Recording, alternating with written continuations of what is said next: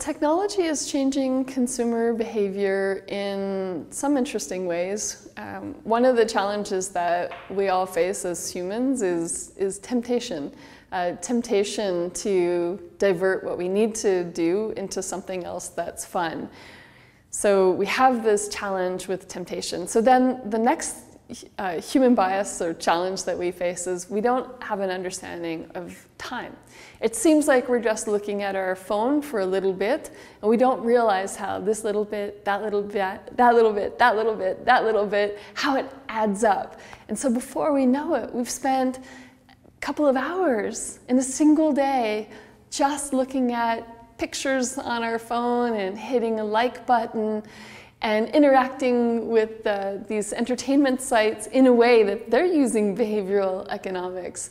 Instead of spending the time, learning a new language, studying other things that interest us, developing new skills, we're spending way more time in entertainment than we realized.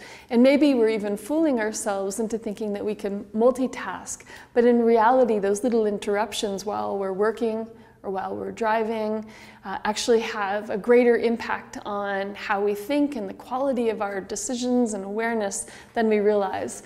So these are a bunch of very negative impacts that technology can have in terms of our behavior and our decisions.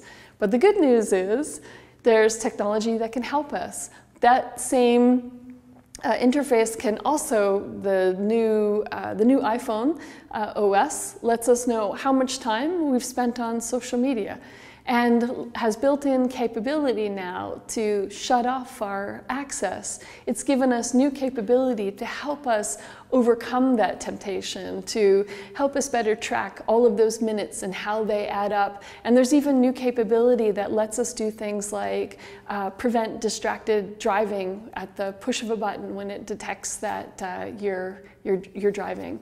So technology on the one hand can be something that's very destructive to our behavior, but that same technology can also be incredibly helpful to us.